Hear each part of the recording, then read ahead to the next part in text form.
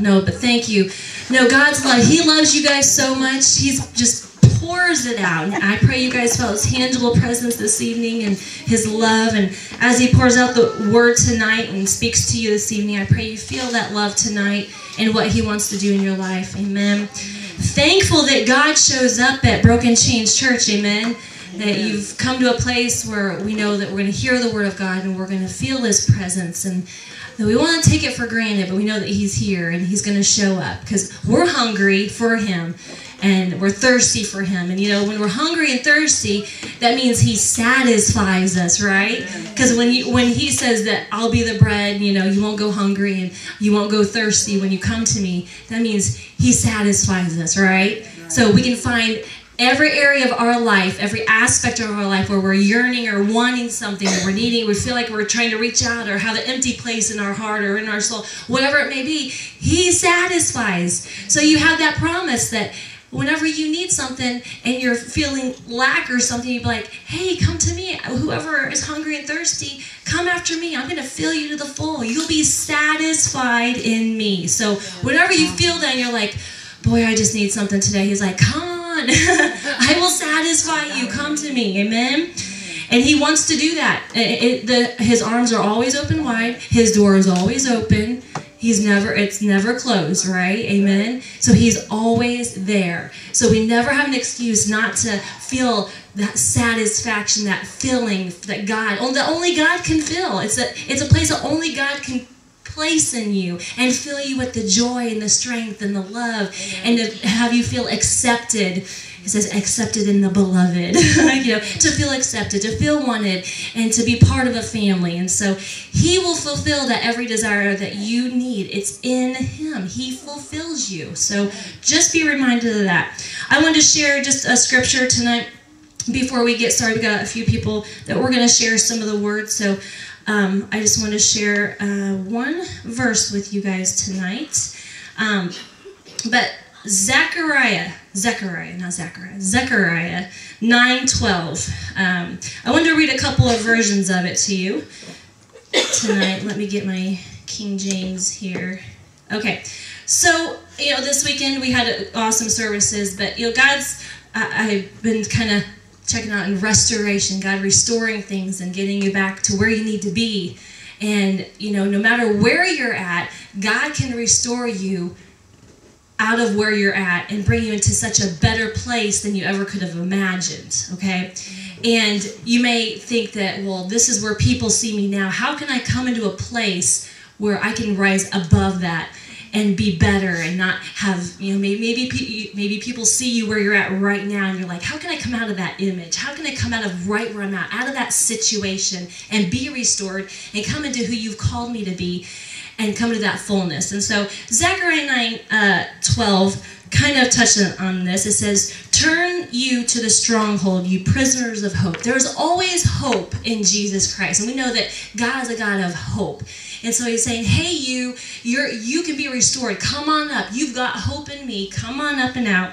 And it says, even today do I declare that I will render double unto thee, unto you. So He's saying, hey, I want to restore you. Not only am I going to restore you, I'm going to return it double to you. So you're not only going to get restored. So right where you're at, it doesn't have to be right where you stay. Amen. You don't have to stay where you're at right now. He will restore you into such a way where it's great, but not only that, but it's going to be double. Isn't that awesome? Isn't that good? So He's going to render double unto you. So whatever you are, whatever situation, whatever image you think people have of you at that time, maybe you don't even like where you're at right now. Maybe you like the image that people perceive you're at, and you're like, how can I come out of that stigma right there, where I'm at, or come up and out? Well, He can bring you from there and bring you into where He has you, but He's going to return it double, so it's going to be even more glorious than what it was before. Amen?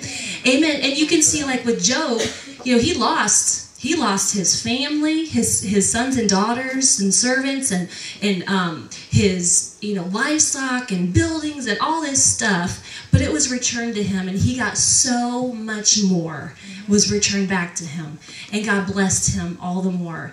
And it was good, but it was even better than before. So just remember, wherever you are right now, God wants to render, He says, double unto you. So hang on to that promise.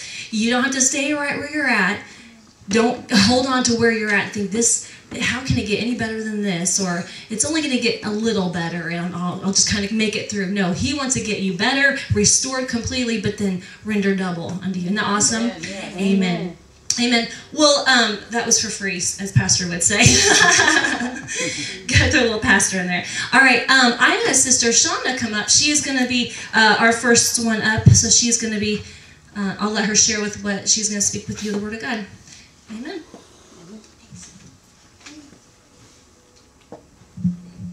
Hello. Hello.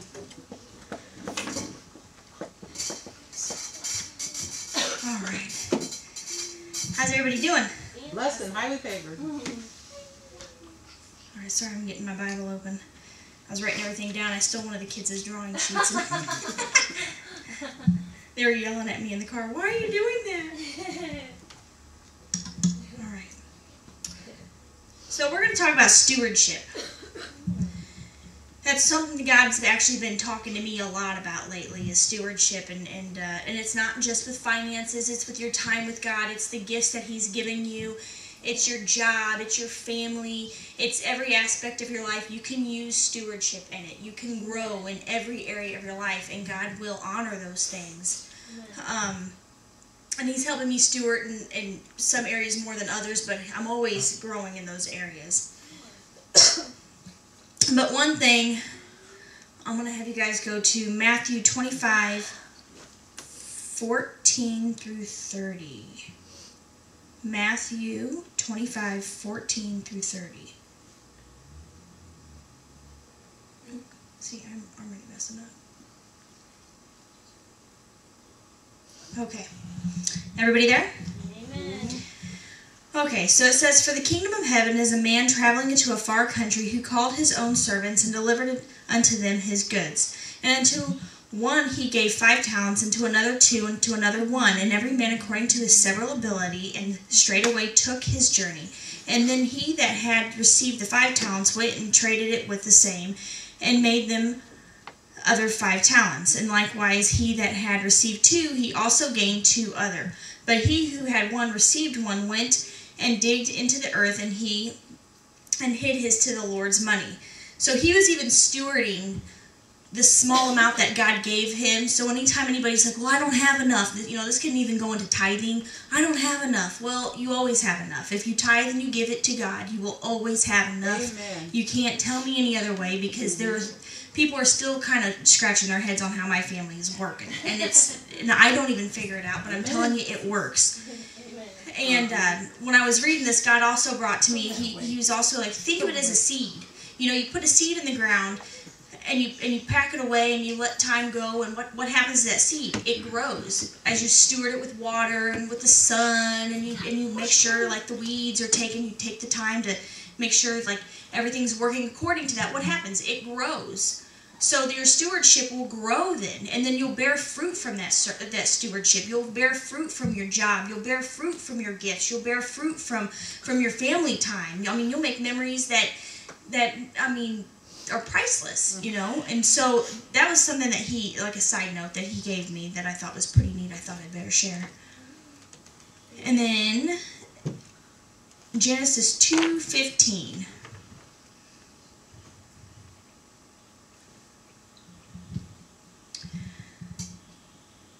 It says, "And the Lord God took the man and put him into the Garden of Eden to dress it and to keep it." So in the very beginning, he wanted us to steward what he gave us. In the very beginning, he had already had it set into play that whatever he put us to, whatever will he had for us, keep that in mind, whatever will he had for us, that if we steward whatever path he's given us, whatever thing he's given us and steward it, he would allow it to manifest, and it would actually bear fruit for us. It would bear fruit for our family. It would bear fruit in our lives all around us, and to even bless those around us. Even if you do get extra money and you don't need it, you can do what you want with it, but send it to somebody if God tells you to take it to somebody, It's just different things, but that's one. And then Colossians 3:23.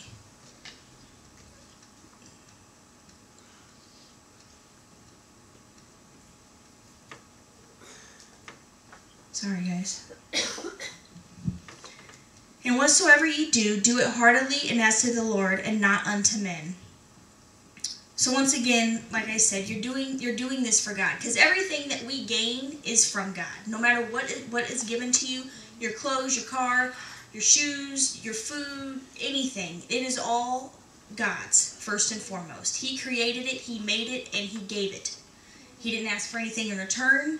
He's not asking for anything, because you do have free will, but I'm telling you, if you do it His way, and He's stewarding you and giving you these things, like Pastor Tammy said earlier, just you'll start to grow from that, and where you're at right now is only now. It's not in the future. He has plans for it to prosper you in the future. You're going to see fruit from that when you steward. You steward your car. That means oil changes, tires, wipers, your house. If something goes wrong, what do you do with it? If you need a new roof, you save your money. You steward your money. Get a new roof. And you'll bear fruit from these things, and things will look better, and it will show, especially as children of God, you'll see how much you care for the things that He's given you, and you can actually raise a standard to your neighbors even if they need help stewarding something. Proverbs 16:3. Proverbs 16:3.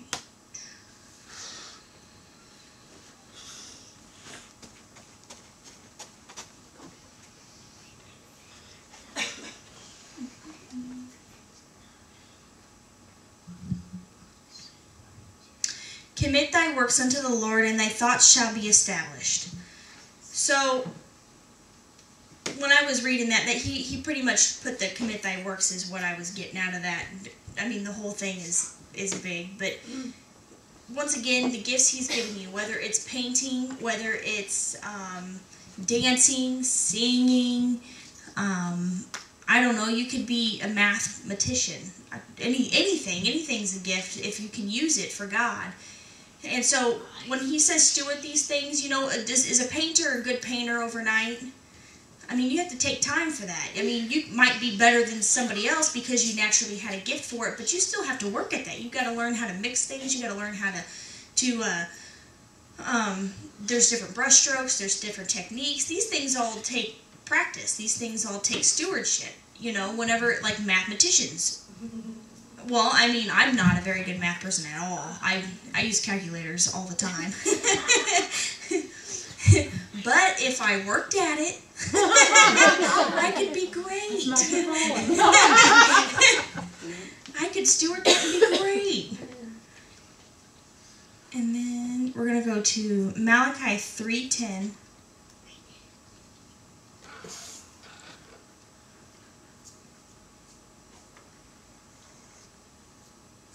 And it says, bring ye all the tithes into the storehouse, that there may be meat in my house, and prove me now herewith, saith the Lord of the host, if I will not open you the windows of heaven and pour out the blessings, that there shall not be room enough to receive it. So, when God's pouring out blessings, is He going to continue to pour out blessings if we don't steward the things He gives us? I mean, really, He's going to stop, because it's not that it's not that He wants to stop. It's just like giving somebody that you care about, a family or a friend. You give them something nice, I don't know. We'll go with shoes. You give them a pair of shoes, and they start scuffing the shoes up, and you see holes in them within like 2 days. Are you going to give them another pair of shoes? No, you're going to let them just figure it out. I mean, it's not that you don't want to help them. It's just that gets costly after a while, So it's the same thing with God. If He's giving you these things, shoes, clothes, food, if you're not stewarding it, eventually He'll stop, but not to bless you, but so that way you can learn how to respect the things He gives you, and learn how to grow with the things He gives you, and understand the knowledge of what He's giving you, and that it really truly is a blessing every day. And then John 3:27.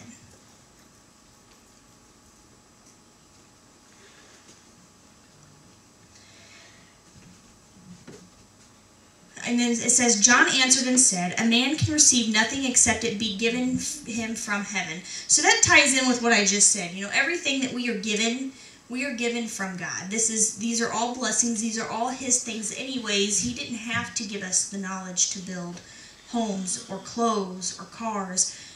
He didn't have to give us the knowledge to be able to learn how to speak each other's languages and to be able to communicate. But He did because He wants us to be blessed. He wants us to not only be blessed, but to bless those around us. And in order to do that, is like I said, when you steward the things that you have with you, then you can bless those that are around you. You can help them learn how to steward. You can be able to bless them with whatever you want. If you want to give them gifts because you've learned how to steward your things. If you want to make them a whole meal because you've learned how to steward and plan accordingly.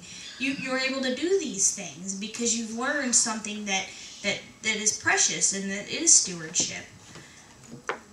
In 1 Corinthians 4:2. I'm doing this without my glasses. I wonder why you kept winking. I'm saying, my glasses are on my head. I should put them down. All right. It says, moreover, it is required in stewards that the man be found faithful. So that means if you're stewarding one day and then you say, I did it yesterday. You know what I mean? Like you decided not to do it that day. And let's say you were supposed to get you're supposed to get a tire and you decided to go shopping. Is God going to bless that? He's not going to bless that. Actually, he's going to probably be disappointed because the money you should have got the tire, you went out and, I don't know, bought a purse or something. So, Peggy's over there, yeah. So, definitely make sure that what you're getting, you don't have to take care of your house. Your car is a part of your house. Your kids, your clothes, if you need new clothes for whatever reason, your food, your bills. Your bills should always be before anything. Actually, your tithes should always be before anything, and then your bills. But make sure those things are taken care of first. Your tithe, your four walls, your house, your family, and then if you have anything to splurge, if you choose to do that, make sure you do it in a correct form and fashion. Otherwise you will get in a mess. And then 1 Peter 4:10. It says, as every man hath received the gift, even so minister to the same one to another, as good stewards of the manifold grace of God. So this ties in with everything that I said. Once you steward everything, you'll be able to bless those that are around you. You'll be able to pour out the same blessing that God has given you when you understand how to steward the blessings, because He's going to start you off small. Just with anything, because He wants to make sure you're found faithful in these things. Mm-hmm. And then once you become faithful in these things, whether it be items or, like I said, gifts, or even stewarding, meaning you help out with church, you help out with anything that God wants you to do, and you're walking in His will. When you start off small, He will let that flourish. He will make that bloom into a plant that can be used and multiply and be fruitful. And then when you start there in the small things, you will flourish in the big things, and you'll be able to share all those things, and that includes wisdom that you've gained from this to give to people around you. I'm done.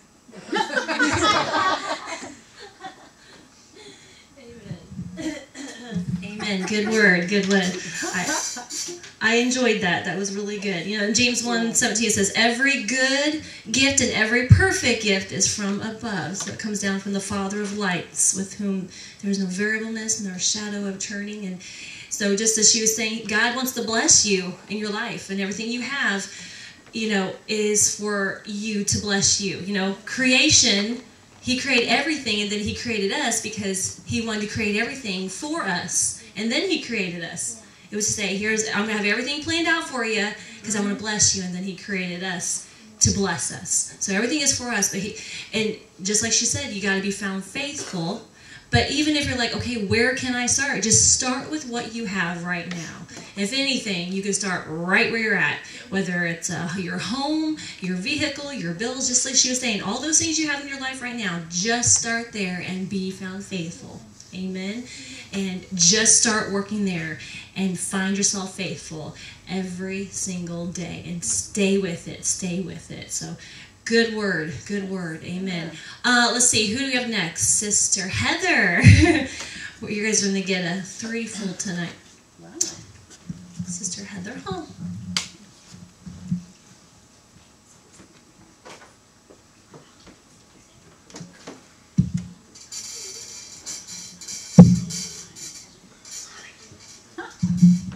Hello.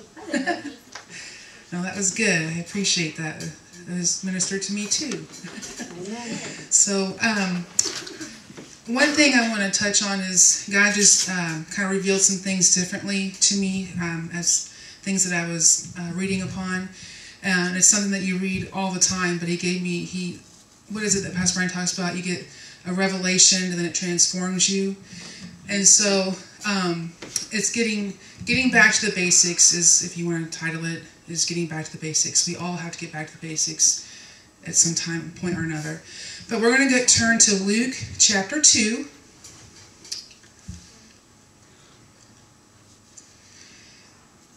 Luke 2. And we'll start with verse 40.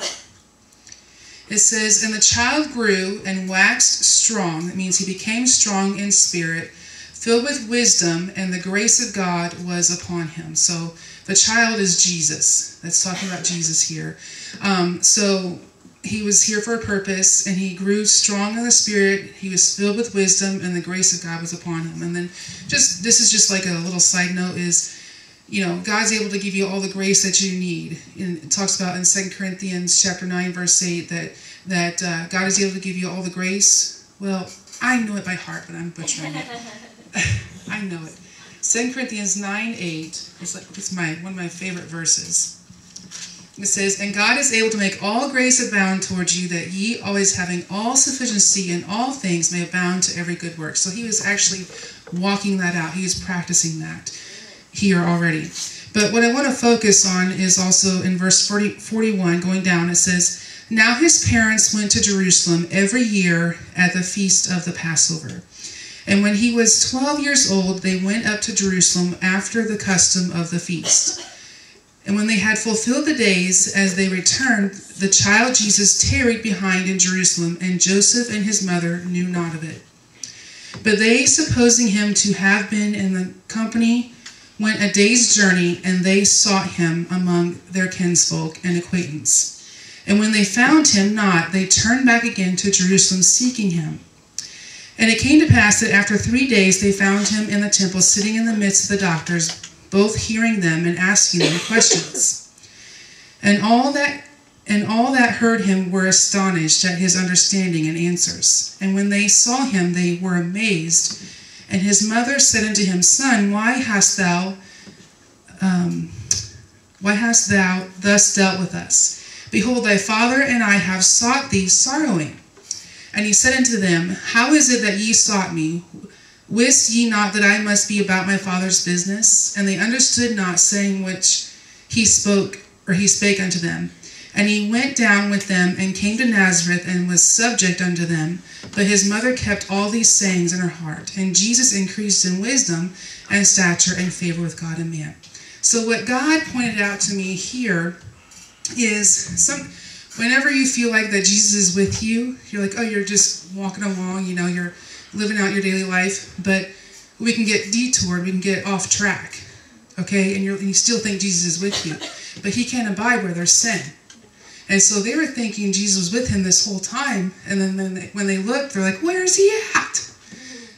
And that's with us as well. We think, we're hunky-dory, we get comfortable, with our walk, and we may get off track, veer off course, little leaven spoils the lump. And so then you're like, oh boy, you have to recalculate, get back on track where you were, where did you open the door, where is it that Jesus left you at? Well, he'll never leave you or forsake you, but he can't abide where there's sin.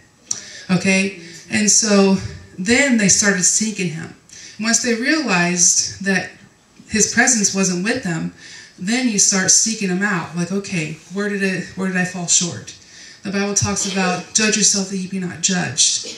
Okay? And so But then it goes further how he was subject unto them. Because of that, he grew strong, or he was increased in wisdom and stature and fear with God and man. But we're going to also turn to 2 Chronicles chapter 33. And this is a king that ruled at this time that God put into authority.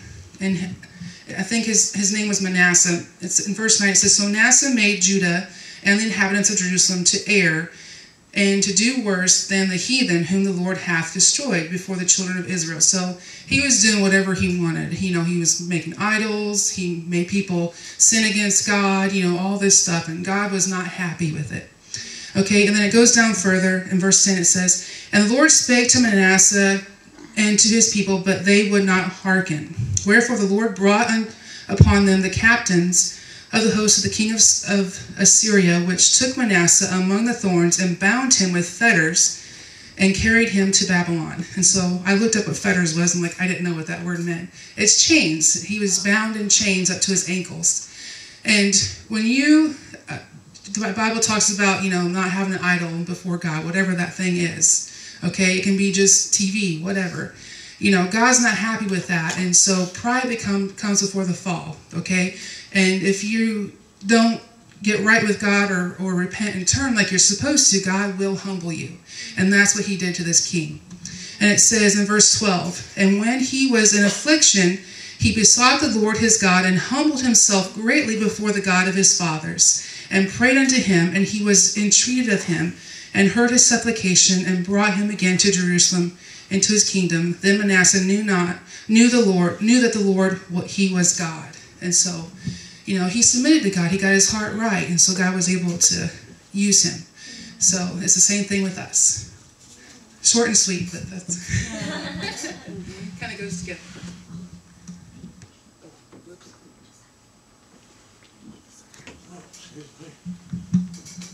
Amen. Amen. Good word. There's some good word coming out tonight. I'm enjoying this. Amen. We got one more. Becky, you want to come on up, sis? And she's going to be the last to share. I'm thankful for what God's sharing tonight, so I pray you guys can take something away. I'm enjoying it already, what's coming out, so thank you, ladies. Becky, please. I could be honoring and say we save the best for last, but that would not be nice. Pride. Pride comes before the fall. Hey, I was just looking at different versions of that verse in 2 Chronicles about the fetters, and it said they put chains through his nose and his cheeks too. Hooks. That would hurt. Yeah. So. Yeah, I have to repent. A little tidbit there. Exactly. Yeah, dude, I'm sorry. Oh man. Okay. Well, I won't go through this whole thing because it will actually be here for a little bit, but I want to share with you. The drama team went to Litchfield a few weeks ago, and Heather and I shared some things, and so I want to share with you what I shared with them. And as Christians, especially when we've been at it for a while, and maybe I'm the only one in this category, I don't know, but as you've been at it for a while, you read all the Bible stories, in the Old Testament, and you read all them, just the great works that God did, and you're like, oh, that's nice, that was back then, and so when I presented this to the crowd there, I used examples, some Old Testament examples, like I brought out David and Goliath, and we don't see very many giants like that, that want to just stomp a mud hole in you, but God was with David, and of course I'm referring to 1 Samuel chapter 17, which is the story of David and Goliath, and so when I was looking at this, I kind of I'm like, how big was Goliath? How big was he? So I googled it, and it said that Goliath was 9 feet and a half inches tall, and let's see, Eunice. is too bad he's not here. He's a little bit over 7 feet tall. So I mean, Goliath had 2 more feet on top of that, and you know, God love Eunice, but he's as thin. So I'm sure Goliath wasn't that way. I'm sure he's just a very big, massive man. And so then I googled like how, you know, because it says David wasn't a very tall man, you know, and how tall was he? And it says he was 5'8", which for a man that's pretty short, you know. And so I mean, big difference. I mean, you're talking a 4-foot difference. You know, I mean, you're talking like a Reese and Isaiah difference there, you know, between the 2 men. And so anyway, and we know how the story goes. You know, David, you know, and he got his slingshot, and he, you know, and he killed Goliath and cut his head off. But God was with him. You know, I mean, God was with him through that entire time, and you know, and David never had any doubt. He just knew that God was gonna take care of him. And so the next example that I gave him, when I talked about Daniel in the lion's den, and went through that whole story, and you know, we all know how that happened. But Daniel got thrown in the lion's den, and God shut the mouths of the lions. And you know, that's I mean, think about it for a minute. You know, getting thrown in a den with lions. I mean, you know, we see a bobcat and we're like, oh Lord Jesus, help me. You know, and I mean, here's all these lions, but God shut their mouths, and God was with him. You know, Shadrach, Meshach, and Abednego, God was with them.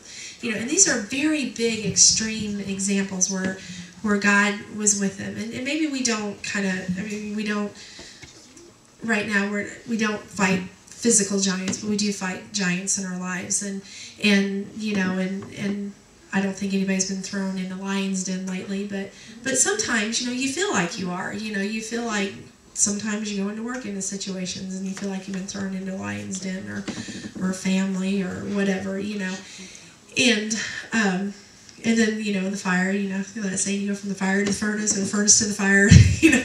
And, you know, so, but God was with them through all that. And I promise I have a point. Just stay with me here.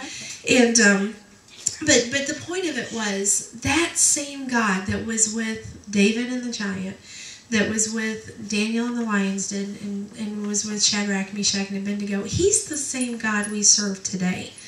And what he did for them, he'll do today. I mean, he hasn't lost his power, and he'll do the same thing tomorrow, you know. And sometimes, and again, maybe it's just me, but sometimes I forget that. They seem like big, extreme examples, but he was with them. And you know, and the Bible says he changes not, you know. So, I mean, he'll do the exact same thing today that he did for them. And another example I gave in the Old Testament was, and Sister Brenda Lacey talked about this a little bit, but Elisha and the widow. And, you know, and about how, you know, her husband had died, and she had her 2 sons, and she owed bill collectors, and she had nothing except for this little jar of oil, and she was going to make food, and they were going to die. That was just how, you know, she thought things were going to go. But then Elisha came in, we know the whole story, you know, and she went and bought all the vessels, had faith and bought just a bunch of vessels, and just poured out the 1 bottle of wine or oil that she had, and then sold them and paid off all of her debt. And now that's something we can relate to, right? You know, I mean, who hasn't been in, you know, had bills? But that's something we can relate to. And God took care of her. God, you know, he saw that, and she trusted God, and he took care of her. And, you know, and again, you know, he'll take care of us. He changes not. And so then I went on to a couple New Testament examples that we can relate to. And in Luke chapter 8, in verses 41 through 42, talks about the 12-year-old girl that had died. And it was kind of funny because Brother Todd touched on this. I had this done before. I promise I did. But Brother Todd talked about the 12-year-old little girl and about how her father came in and got Jesus, and they said, well, forget it, she's already died, leave him alone. And Jesus went and he raised her from the dead. You know, and again, that's the same God we serve today. And and it's so easy to forget. We get kind of caught up in our little, well, I don't want to say little, but we just kind of get caught up in our own situations and our own selves, and we forget that, God performed just these huge, massive miracles, and He still is. He's still doing that today, and He'll do it with whatever comes tomorrow too. He changes not, and and then there's just many examples. Just the woman with the issue of blood. All she did was just touch the garment, the hem of His garment, and she was completely healed. And the one thing that all these people have in common was they had faith. They had faith in the God that they served. They had faith that God was who He said He was, and that He would do what He said He would do. And there's no difference between them and us. And in Malachi chapter 3, verse 6, it says, "For I am the Lord, I change not." And then I want to point out in Hebrews chapter 13, verse 8, it says, "Jesus Christ is the same yesterday, today, and forever." And then I want to leave you with one more verse, Ephesians chapter 3, verses 19 through 21. And it says, "And to know the love of Christ, which passeth knowledge, that ye might be filled with the fullness of God. Now unto Him that is able to do exceedingly abundantly above all that we ask or we think, according to the power that worketh in us. Unto Him be the glory in the church by Jesus Christ throughout all ages, world without end." Amen. Amen. So what I want to just leave you with is, that big God that did all those huge things, all throughout the Bible, is still that same big God that's doing huge things in my life and your lives. I mean, every single one of us are sitting here, and we can talk about the big miracles that God did in our lives. I mean, look at Sister Joyce. They had wrote her off and told her, well, this is how it is, and she said, no. The Word says this, and God said this, and there she is. And she not only got out of a nursing home, but she went from a walker to a cane, and now you can't stop her. She goes everywhere. And Kevin and Bonnie, you guys, you have huge testimonies, and we all do. Every single one of us has, and I don't want to talk about me, but I could sit here all day long and just tell you the things that God has done, and things that would seem like giants and the lions did in my lives. And so I just wanted, if I can just leave you with anything, I just want you to know that it is the same God, and He will do the exact same things that He did before. The Bible says He doesn't change, so He's still able to slay the giants. He's still able to shut the mouths of the lions, and He's still able to raise the dead and all that. So don't lose faith in Him. Amen. Amen. Good word. Amen. I'm getting excited in here tonight. Amen. You got something? Sure, share. Going back to David and Goliath, it was a matter of faith.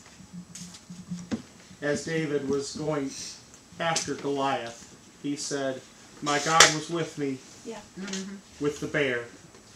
He was with me with the lion. You're no different, David, or Goliath. He's going to be with me when I beat you too." Right. So the big story is, don't run at your giants with your mouth shut. Tell him why he has already lost. Amen. Amen. Very good. Amen. Because we're mighty through God. Amen. Amen. We can overcome all those things. We speak to those mountains, and they shall be removed. Amen. Amen. Those were good words tonight. I'm excited about what I heard tonight. So let's see. We could do a recap because I think it was all well put, but let's see where we start. Restoration. God wants to restore everybody. He wants you to be found faithful in the things that He's given you, as you walk in His ways. And then He wants you, as you walk in the life with Him, and when sin creeps its ugly head in your life and you've opened doors, you got to shut them, you got to repent, you got to turn, recognize it's sin, and repent from those things. And you got to realize that God is the God from the beginning to the end. He's Alpha Omega. He is God, and He's going to do what He says He's going to do. And He wants to do it for every person. No one's exempt. He wants to do it for you. And you just have faith in God. Mark 11:28, was it 22 or 24 something says, have faith in God. Have faith in God in Mark 11:22. My favorite verse, have faith in God. And whatever you turn to, just have faith in God. So, amen. Thank you, ladies, for sharing tonight. It was excellent tonight, and I think everybody can take something away from each one and really get a hold of it and just, meditate on the word tonight this week as you go throughout your day and do everything that's under the Lord this week and allow God to change you from the inside out. Amen? Amen. Well, we're going to wrap up. I'm going to pray, and then we'll be dismissed. Amen.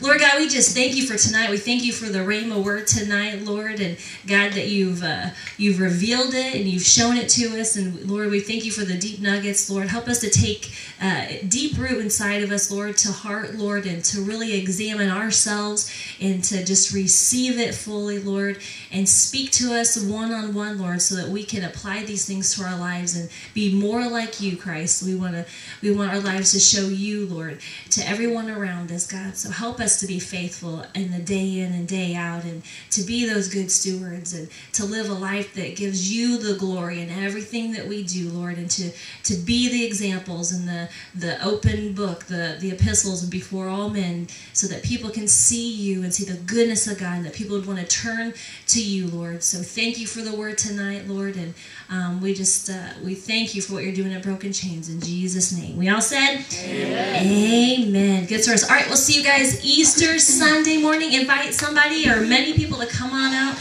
for Resurrection Sunday. Amen. Have a